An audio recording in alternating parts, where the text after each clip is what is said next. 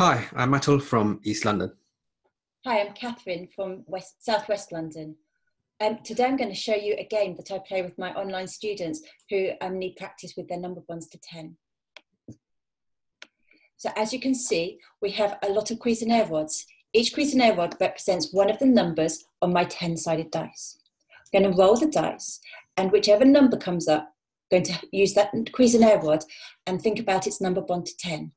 If the number bond to 10 is waiting in the friend area, we can move it over to our area.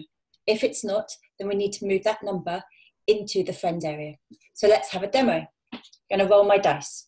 I got a 9. Atul, what's 9's best friend? 9's best friend to get to 10 would be 1. Great. Now, unfortunately, 1 is not waiting for me, so I'm just going to move my rod into the waiting area. Now it's over to you, Atul. Okay, I've got a dice as well. I'll roll it. Got an 8. Great. What's 8's best friend, Atul? 8's best friend is 2. And have we got 2 waiting for you? Yeah, see 1 on the top left there.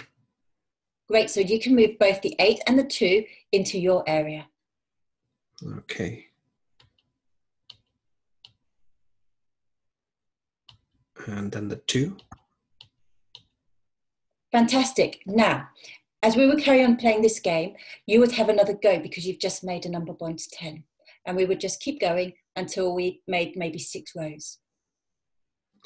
Sounds good. And yeah, I mean, what if I was a student and I said 3 instead of 2 and just made a mistake? So what I'd do is I'd use the cuisenaire rods to demonstrate. First, I'd move a 10, and then I'd move the 8. I'd then move the 3. And the student can see very visually that 8 and 3 do not make 10.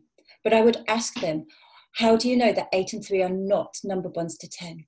And they'd either say something like, it's too long, or I can see that I need 1 less than 3 to make number bond to 10, so I need an 8 and a 2.